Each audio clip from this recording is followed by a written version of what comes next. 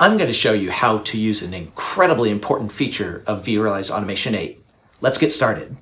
Hi everyone, I'm Brian Watrous from vRA.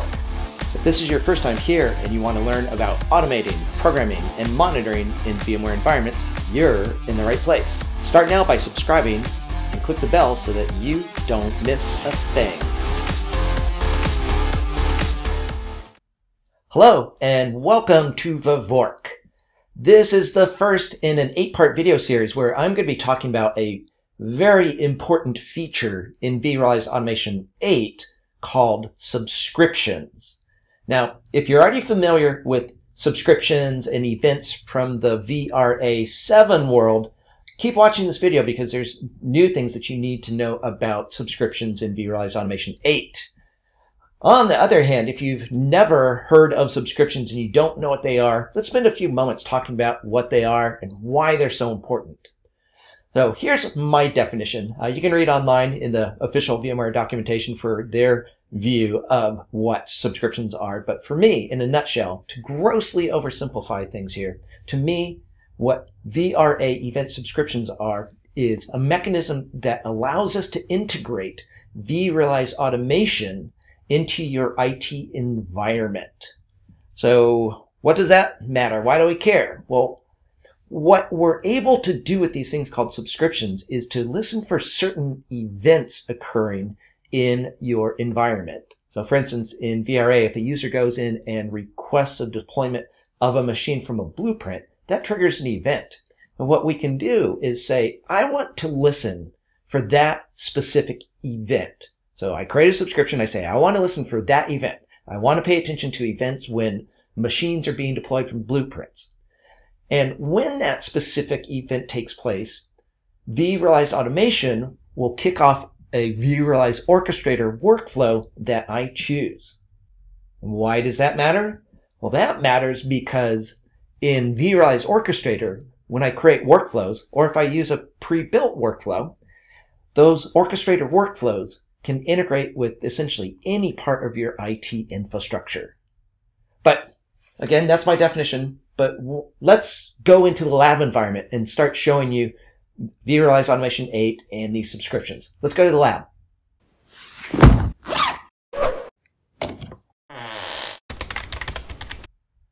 As you can see, I'm logged into vRealize Automation 8, which is actually comprised of a number of different services. The three of the main services are Cloud Assembly, Service Broker, and CodeStream. We'll talk about those last two in some future videos. But for right now, I want to focus on Cloud Assembly because Cloud Assembly is the service in vRealize Automation where we get to set up these things called subscriptions. So let's go into there first. Let's go into Cloud Assembly. In Cloud Assembly, we have these things called blueprints. So if I go up top here to the blueprint section, as you can see, we can define different blueprints. And as you can see, we already have a handful of them. We can create these blueprints from scratch, or if we want to, we can download pre-built blueprints from VMware's Marketplace. So let's do it that way this time. So I'm going to click on Marketplace. And this is the same marketplace that you might know as marketplace.vmware.com if you've ever been there. This is just the direct in-product integration to that same website. So the marketplace, as you can see here, is essentially a clearinghouse for all sorts of different types of software that you can add into your VMware environment to enhance the VMware products that you already have. And most of the things that you'll find here are actually available for free. So I'm not trying to sell you anything new. Rather, these are things that we can download to enhance the VMware products that you already have. And those products include not just vRealize Automation, but also vRealize Orchestrator, vRealize Log Insight, vRealize Operations, and other products. But in the case of vRealize Automation, what we can do is download these things called blueprints. And as you can see here in our Marketplace website here, we have a number of different blueprints that you can download. These are all already pre-created blueprints in. I'm just going to pick, for sake of illustration, this one here called Drupal Open Source 8 on Multi-Cluster SQL. If you've never heard of Drupal, Drupal is a content management system. It has nothing per se to do with subscriptions or vRA specifically. Rather, I'm just using Drupal because it's an interesting blueprint. So let's go ahead and open up that blueprint.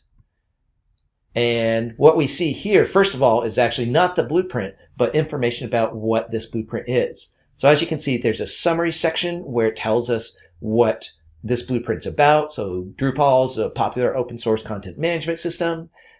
For each of these blueprints, it will give you technical specifications of the blueprint.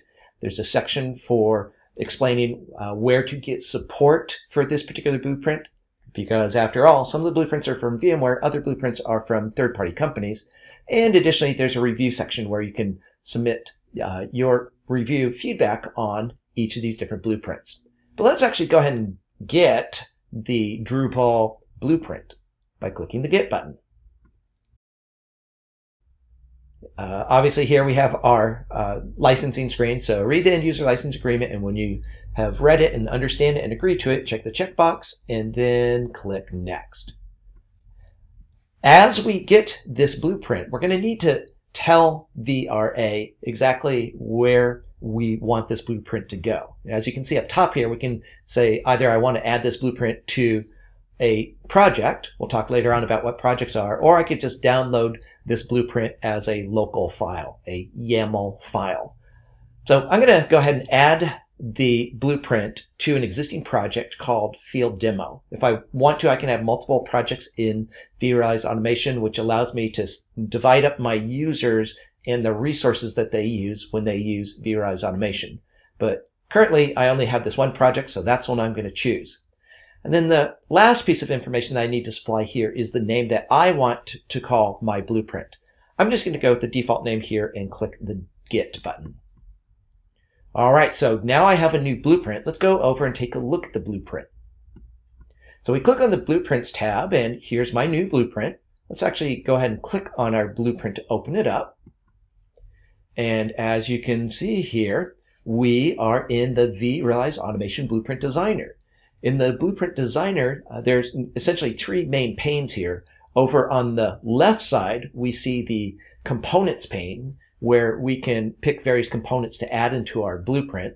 For instance, if I wanted to, I could go to vSphere, drag one of these vSphere machines into our middle section. The pane in the middle is called the design canvas. So if I take something such as a vSphere machine and drag it into the canvas, essentially what I'm doing with that simple drag and drop option is saying, I want this blueprint to build a vSphere machine.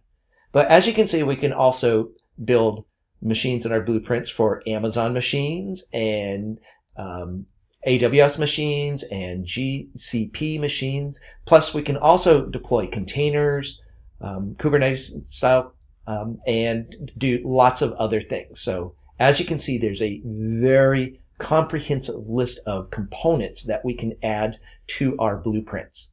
Now, I'm not going to drag and drop any of these components because as you can see in the design canvas here, I already have a fully fleshed out blueprint. And if we take a look at this blueprint, as you can see up top here, these two entries say that we want, when the user deploys from this blueprint, we want to deploy one or more application servers that contain the Drupal content management system software. So this part of our blueprint represents our application server. And then over to the left of that here, we can see some other machine components that will be used to deploy the SQL database that Drupal is going to use. Now, the SQL database that we use, if we click over here, you'll notice over in this blueprint code, we'll explain what this blueprint code is in a moment, but over in the blueprint code, we can specify what type of database we want by picking different images. But in addition, in the blueprint, in the design canvas, we can also see that there is a network component that allows these two machines to communicate not just with each other, but potentially to the outside world. So I briefly showed you over here on the right side something known as the YAML editor. This YAML editor contains code that describes exactly how this blueprint deploys the software and machines and networks and other components that it's deploying. So again, this code is in something known as YAML. YAML is YAML, stands for Yet Another Markup Language. And you can learn more about YAML in our training classes or in future videos here at vVork. But each of these components that we dragged in, like this SQL database and this Drupal application server and even this network, all of those components and any of the other components that we drag into the blueprint will automatically get YAML code inserted over here into the YAML editor, which we can use in the default form, or if we want to, we can modify that YAML code. But again, this is just a quick introduction to the Blueprint Designer, but we're here not to talk about the Blueprint Designer, but rather we want to talk about subscriptions. So let's get back to subscriptions. So the reason why I brought you here to see this particular blueprint and the Blueprint Designer is to show you that the blueprint will take care of everything that we need to do in order to get our machines and network components and other things like that deployed. So the Blueprint Designer, as we've seen, is very flexible. It can deploy vSphere machines, Amazon machines, Microsoft Azure machines, GCP machines. It can deploy containers. It can deploy all those things for us completely, automatically, without needing any human intervention, which is great because that means users in vRealize Automation can go to the self-service catalog and they can request a deployment, and the machines will get built out in their entirety, which is a tremendous time saver. But, and here's where subscriptions start coming in handy. Even though vRA blueprints will deploy those machines and take care of all those details for us, there's probably some things that we need done in our IT environment as these machines are being created. And we don't want to perform these tasks manually, because if we perform them manually, oh my goodness, are things going to be slow. I don't know if you know this, but humans are much slower than computers. And furthermore, humans tend to make mistakes. So the following tasks I'm about to show you are things that we want to automate. And we can do this automation in vRealize Automation by leveraging subscriptions. So let's go see what these tasks are I'm talking about. So in most customer environments, when we deploy machines, whether you use something like the vSphere client to deploy the machines, or you use vRealize Automation, or whatever it is you're using to deploy the machines, it's typically not enough just to deploy the machines. It's great to deploy the machines automatically because that means they get deployed faster and correctly each and every time. But you probably need to do things in your IT environment for those new machines. For instance, before we even started building the machines, we probably needed to go to your IP address management system. Perhaps you use InfoBlocks or QIP or MinuteMice or whatever your IPAM solution is. You probably need us to go to your IPAM to get the IP address that vRA is going to use to build the machine. You spent all the time and money and effort and resources to stand up your IPAM system, so of course you want vRA to use the IP address and other information that's coming from your IPAM system. Additionally, any machines that we built, we probably need to add those into Active Directory. Additionally, some customers have configuration management databases. Maybe we need to check the machines into the CMDB. Or maybe as the machines are being built, maybe you have an IT service management system in your environment, such as ServiceNow or others like that. And as machines are being built, whether it's being built manually or in an automated fashion, it's quite possible that you need to have information recorded in your ITSM about the build as it's occurring. And when the build is done, you probably want to indicate the build's done in your ITSM.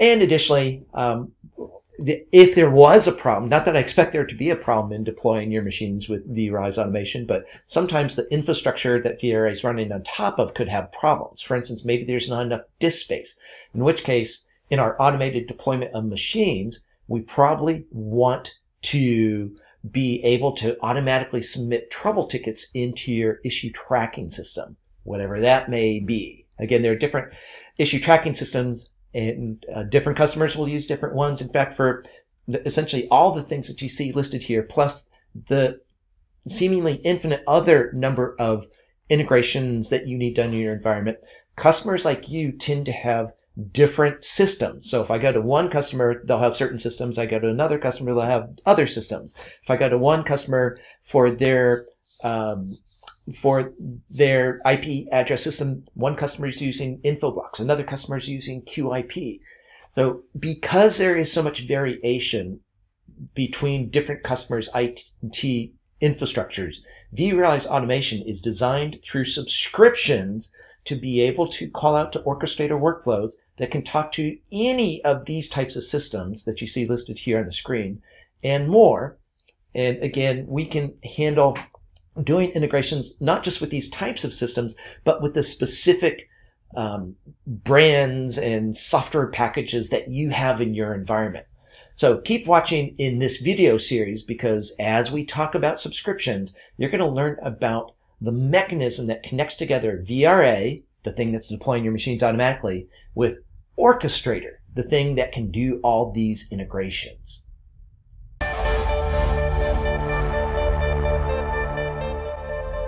Join me in the next video where I'll show you how to start configuring subscriptions by pairing vRA and vRO.